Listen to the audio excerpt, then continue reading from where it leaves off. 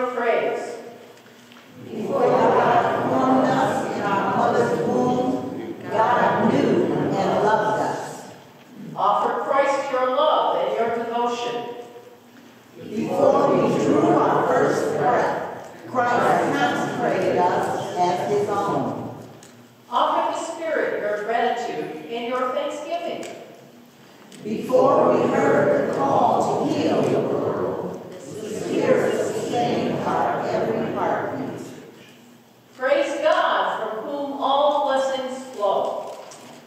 You will offer God our worship and our praise. Stand as you are able and join in the opening hymn, Joyful, Joyful, We Adore Thee. Number 89 from the Red.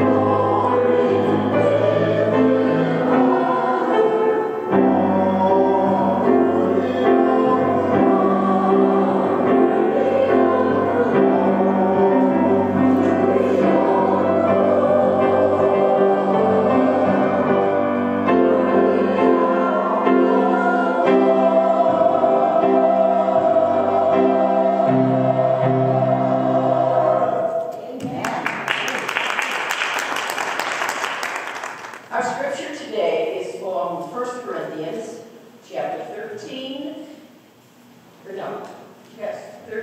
verses 1 through 13. The gift of love. If I speak in the tongues of mortals and of angels, but do not love, I'm a noisy gong or a clanging cymbal. And if I have prophetic powers and understand all mysteries and all knowledge, and if I have all faith so as to remove mountains, but do not have love, I am nothing. If I give away all my possessions, if I hand over my body so that I may boast, but do not have love, I gain nothing. Love is patient. Love is kind. Love is not envious or boastful, or arrogant or rude. It does not insist on its own way. It is not irritable or resentful. It does not rejoice in wrongdoing, but rejoices in the truth. It bears all things, believes all things, hopes all things, endures all things. Love never ends.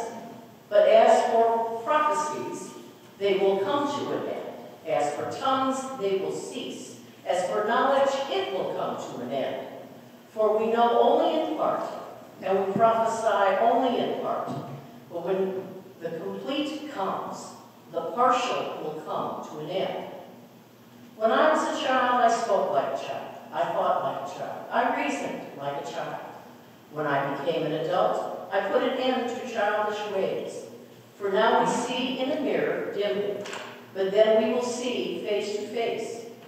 Now I know only in part, then I will know fully, even as I have been fully known. And now faith, hope, and love abide, these three, and the greatest of these is love. The word of God for the people of God. Thanks be to God. Good morning. Good morning. Before we sing, we just want to ask all of you that about love. Every time we read that, personally, every time I read that Bible verse about 1 Corinthians, sometimes I switch that word love into my name personally.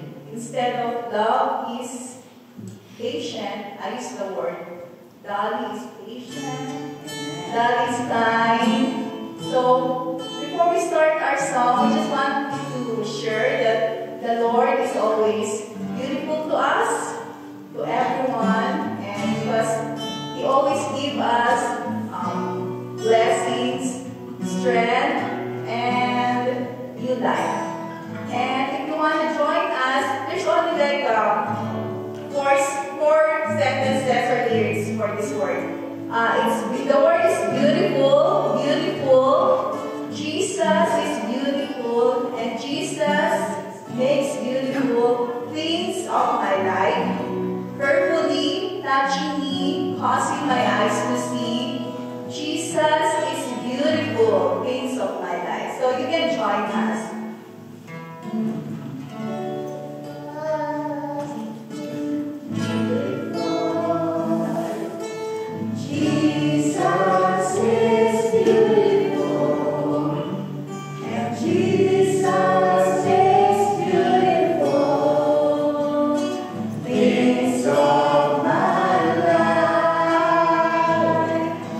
Carefully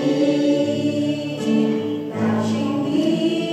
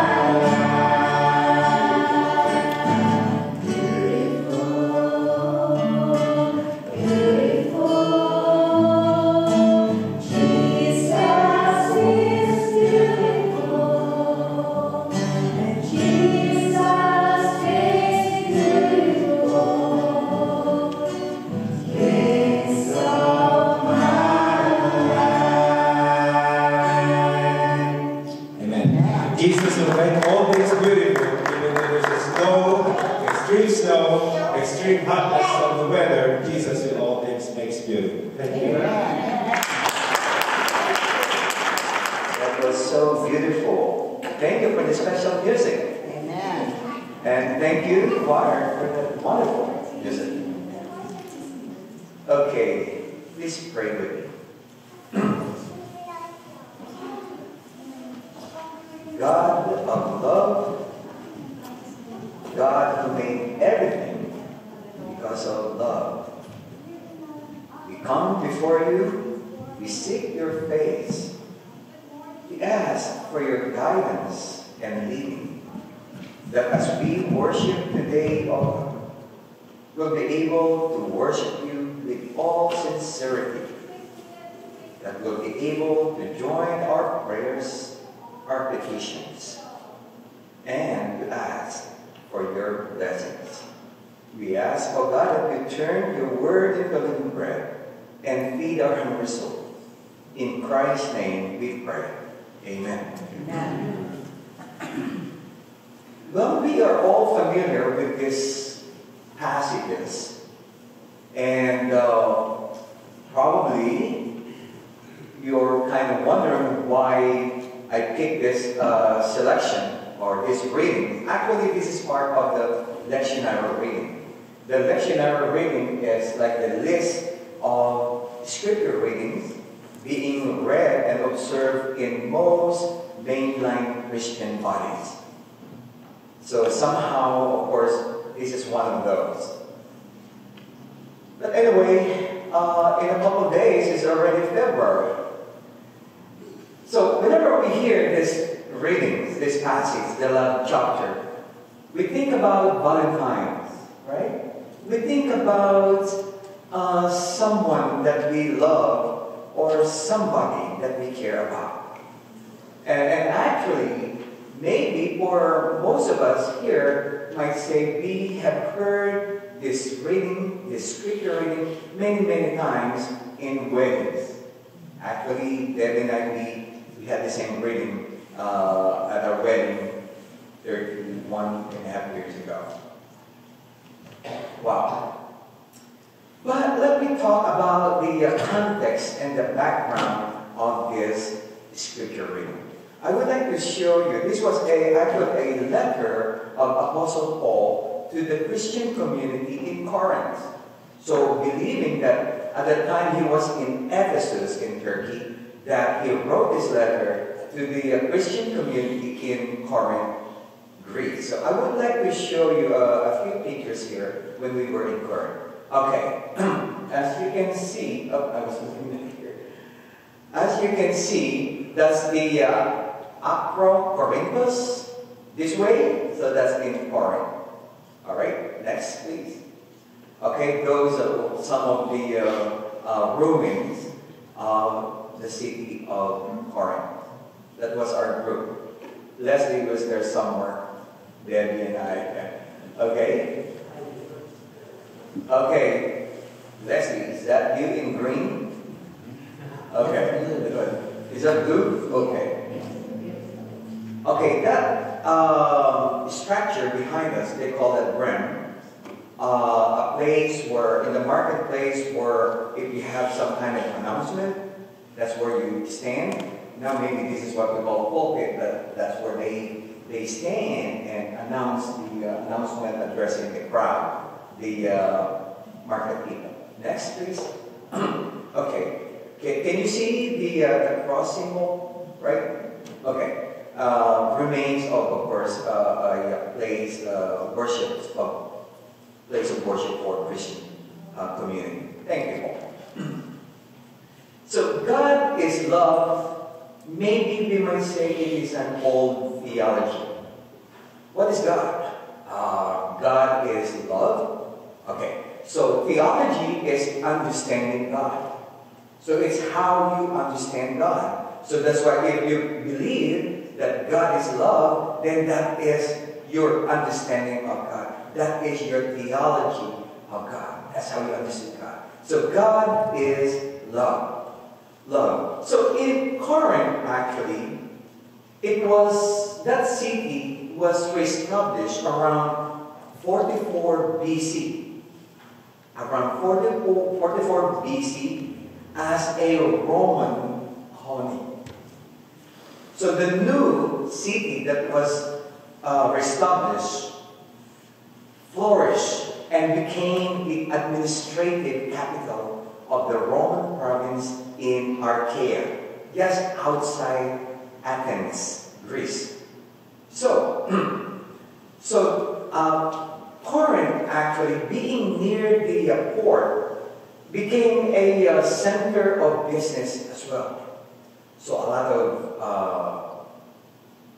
business flowing through Corinth. So that's why that place became known as a very wealthy community. Yes, Romans, the Greeks, the Jews, Christians, all of them. It's kind of the whole community, regardless of what religious affiliation you belong. So they flourish. And this is the reason why Paul addressed the issue.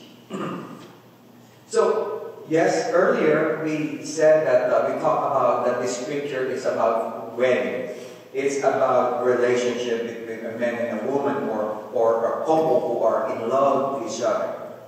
So I will not be talking about explaining all of those 4 types or kinds of love in Greek. As just to remind you, they have eros, that's the feeling, your love for the opposite sex or another person.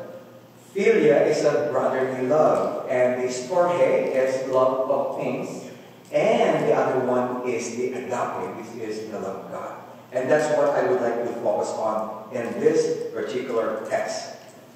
Love of God. So when Paul wrote this letter, while he was in Ephesus, Paul was so disturbed. Actually, because Christian community in Corinth was so different. They were like really character. And that even Apostle Paul had no intention of going back. Because Christian community in Corinth were something. They were not of the same like any other Christian communities. And according to the background, the Christian community in Corinth, they were nasty. Wow. They were nasty people. Yes, they brag that they are wealthy, they are knowledgeable, maybe they could speak different languages and all of that stuff. That's why Apostle Paul said, wow, if me, Paul, studied under Gamaliel, the best teacher of the time, I am a Roman citizen, I'm a Jew, I can speak different languages, and if I can also speak the language of the angels, but if I do not have love, I am nothing. If I can do all things like this, things extraordinary, but if I do not have love, I am just like a gong or a clanging cymbal, just a noise. Just like somebody, if Zubasa would ask me, Pastor, would you like to play the piano? I'll say, yes, sure, why not? But it's going to be a nasty noise. You need to plug your ears. There's not going to be a melody, but it's just a noise. That's how Apostle Paul trying to describe. Yes, you have all the wealth you got. You got all the education you got. You live in the Roman colony, considered to be the capital, with a flourishing economy. But you do not have love. Your community is a nasty community that you always involved in a church fight. I never heard of that anymore, right? So Paul could brag about anything else, but he pointed, if there is no love, we are nothing. So among the myriad of problems in Corinthian church, they were claiming about a spiritual superiority over the other. Wow. It happens. It happens. Sometimes we have this feeling of a spiritual superiority over other brothers and sisters in Christ. And according to what happened in that faith community, they were not kind. That's why, okay, I will read that. Because they were not kind to each other. Because they were boastful and arrogant. Because they were rude. Because they always insist on their own way. They always carry resentful hearts. They always keep and rejoice about wrongdoings. Wow. That's why Apostle Paul said, and you even take your brothers and sisters to court, to public court. What a negative publicity about a community of Christians. They were some. So Apostle Paul was so upset about the Christian community in Corinth. So that's why Paul was even insulted. I am an apostle of Jesus Christ. I have the authority to speak the gospel of Christ. Don't you know that on my way, one day, I was on my way to Damascus? And then to persecute the followers of the way. You know what happened? There was this blinding light. And then I fell. And then I heard a voice. Saul, Saul, why do you persecute me? Who are you, Lord? I am Jesus, whom you persecute. So Paul can brag about a lot of things, even that experience that he might say, I have met Jesus, I've talked to Jesus, and Jesus talked to me. He can brag all of that authority. And yet, the people in Corinth, the Christian church and community in Corinth, they insulted Paul and they rejected his authority. That was the kind of church they had in Corinth at that time. Saint Clement said in his first letter, why is it that you harbor strife, bad temper, dissension, schism, and quarreling? Do we not have one God, one Christ, one Spirit of grace, which was poured out on us? Your schism has led many astray. It has made many despair. It has made many doubt. And it has distressed us all. Yet it goes on. It is disgraceful, exceedingly disgraceful, and unworthy of your Christian upbringing to have it reported that because of one or two individuals, the solid and ancient Corinthian church is in revolt against the leaders of the church. And according to St. Clement, that result is that the Lord's name is being blasphemed. Wrote many centuries ago, by St. Clement.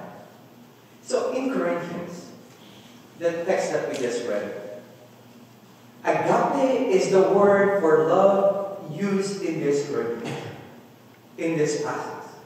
So that's why whenever you hear this word again, it is not about a romantic relationship.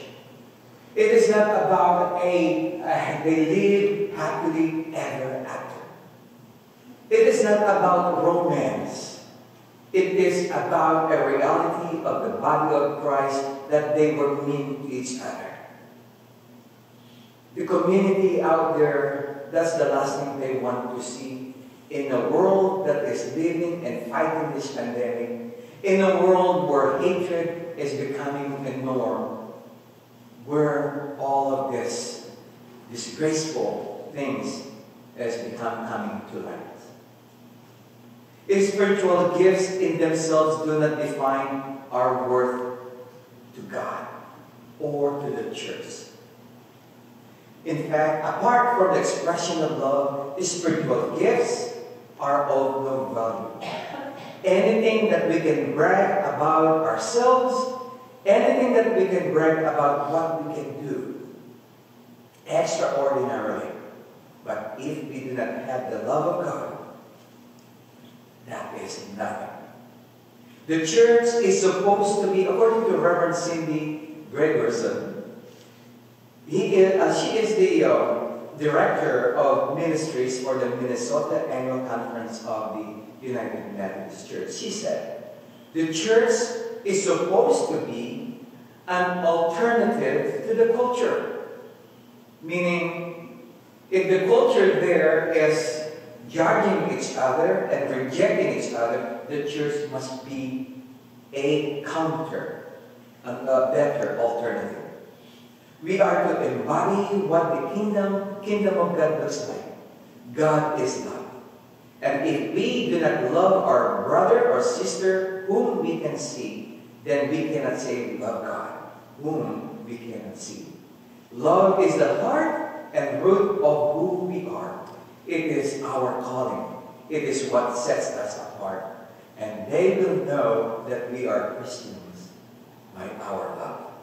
Church, followers and disciples of Jesus Christ, people in the community, people out there are not attracted to beautiful stained glass windows. Those years were gone. They are beautiful. They will say, wow, but people are not attracted to beautiful stained glass windows, towering steeples, padded pews, air-conditioned churches. People are looking and longing for the kind of church, that kind that Jesus intended to be. A church for all people, where the love of God abounds and prevails above our differences. People out there are looking for a church that is more kind, more loving, more compassionate, a church that promotes justice and equality, a church that helps the poor and the needy, a church that is a safe sanctuary for all people. That is the kind of church that the people will be attracted to. Amen? Amen. The past 2 years of pandemic, and as it continues into the present year. Are you part of this pandemic? Yes. I'll raise my 2 hands. The church must play a positive role. A place where the love of Christ is realized and towering above everything we do. The church is not about me. It is not about us. But the church is about the love of God to all people. Let us pray. Gracious God, there must be a very compelling reason why Shore United Methodist Church is still here. Standing, reaching out, doing the ministry of kindness, compassion, and justice. Yes, Lord, thank you for reminding us of that kind of church in Corinth. Yes, Lord, the people in the community are not attracted to a church just full of very intelligent people or highly educated people. The people out there are not just attracted to a beautiful building and sanctuary. But people out there are excited and will be attracted to learn more about Jesus, who loves all people. Help us, oh God, every day when we strive. Yes, this is the time, pandemic time, where kindness will be even more appreciated. Goodness, love, and hope. Thank you all in Christ's name.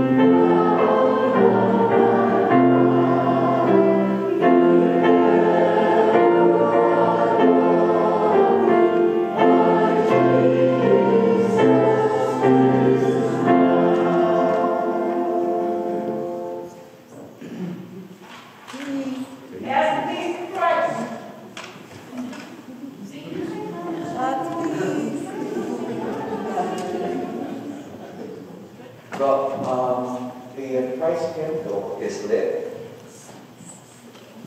Probably you already heard because we sent an email Monday. Bob, Chris's father, passed away. So if you would like to send cards, please do so. And at the moment, I've talked to Bob. They don't have any plans at this moment. So no services planned, but they're planning to do something down during the spring season. All right, but words of comfort would be, of course, highly appreciated. Okay, next please. We'll have greetings from Bob and Burlingham Miller. Okay, so their daughter Debbie Miller sent this to me. The church, this is Bob and Bernie Miller, bringing you greetings from our home in Houston. We hope that all are well. And we hope that when Easter time comes, it is much warmer and you will plan on seeing us in church. We look forward to that. Amen. Amen. Happy New Year. Happy New Year. Okay. Amen. But that's where I hope to see them, through the screen, and hear their voice. Okay, beautiful. Okay, do we have any reminders? Good morning. Morning. I have just one prayer request here, and it is from Harlan. God and Jesus, and everything is beautiful, and he wants us to pray for his family. So, Lord, in your mercy, Hear our prayers. And God is good. All the time. Behind you.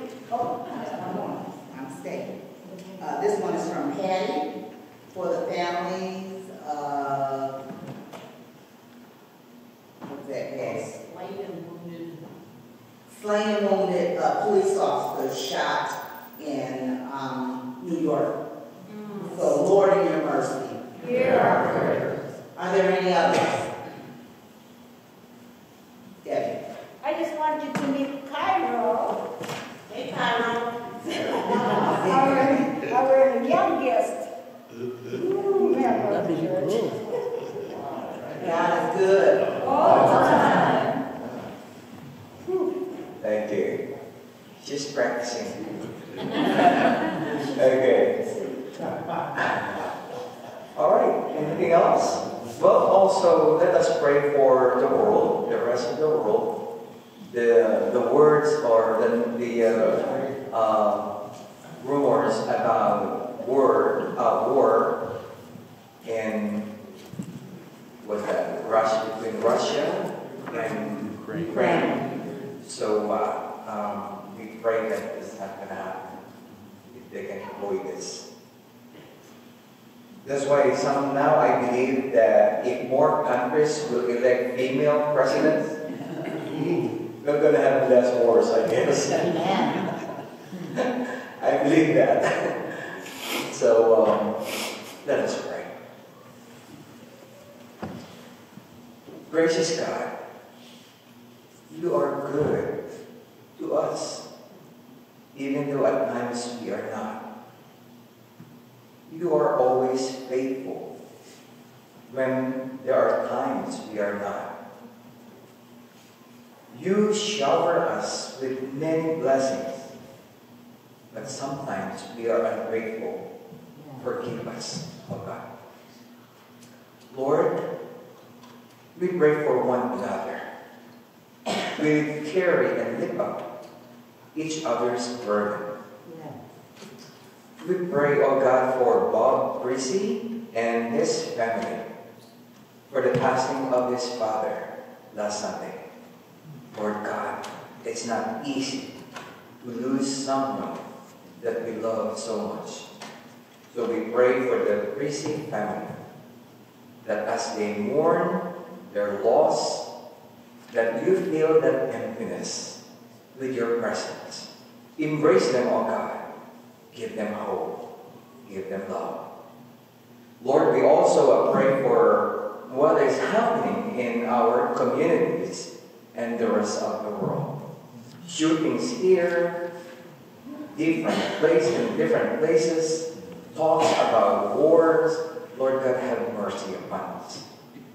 Yes, Lord, we have never learned from history. We pray that war between Russia and Ukraine, oh God, that will not happen. Save your people, oh God. Lord, we also pray for our children, our young people. We pray for your protection. Keep them safe when they go to school or when they go out to play. Protect them, oh Lord God. We pray for our parents, grandparents, for everyone who provide nurture and care to these little ones. Give them more love, more patience, more compassion. We pray, oh God, for the rest of the world, the leaders of the nations. Yes, Lord, give them wisdom. Let your love prevail. We pray, oh God, for this pandemic, that, Lord, this will come to a stop. That, Lord, we will overcome this pandemic, this virus. And we pray for those who lost their loved ones through this virus, oh God. Lord, give them hope, embrace them, and love them even more. Thank you, oh God, for Easter. We have a role that you have set for us. Help us to make it happen. In Jesus' name, this is our prayer to the one who taught us how to pray. Our Father, who art in heaven, hallowed be thy name. Thy kingdom come, thy will be done, on earth as it is in heaven. Give us this day our daily bread, and forgive us our trespasses, as we forgive those who trespass against us. And lead us not into temptation, but deliver us from evil. For thine is the kingdom, and the power, and the glory forever. Amen.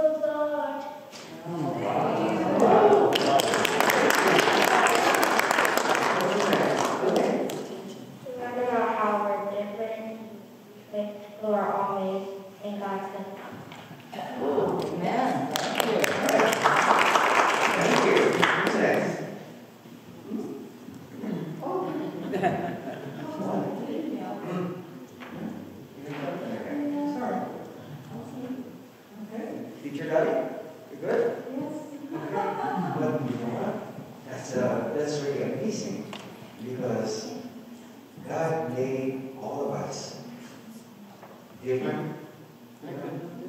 Not to be, say, better than others because there is beauty in our differences. Right? We learn from each other. So that's why the call is we just don't want to be different from others, but how to make a difference in the life of others. That's a good call, right? Amen. Right. Okay, let us pray. Let's follow the circle. We want to be in the middle. Okay, Lord? Okay, let us pray. Let us hold our hands. Let us close our eyes and bow our head. And let us talk with Jesus. Okay? Jesus, thank you for loving us. Thank you for leading us. And we pray that you always guide us and protect us when we go to school, when we play outside, and help us when we also help at home. In Jesus' name, amen. I didn't hear you say that part. We help at home. Good job, guys. Thank you. Bye.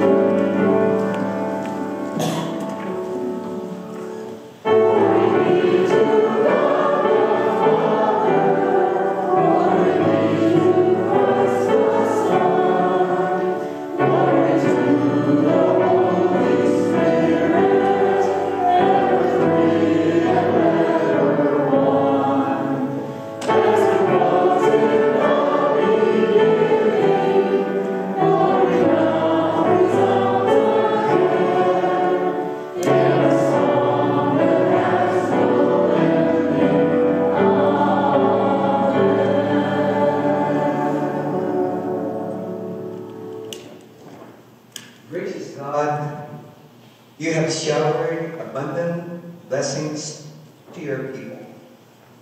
Thank you for your faithfulness. As a token of our love and care for the church, accept our offering. Bless them and use them for the ministry.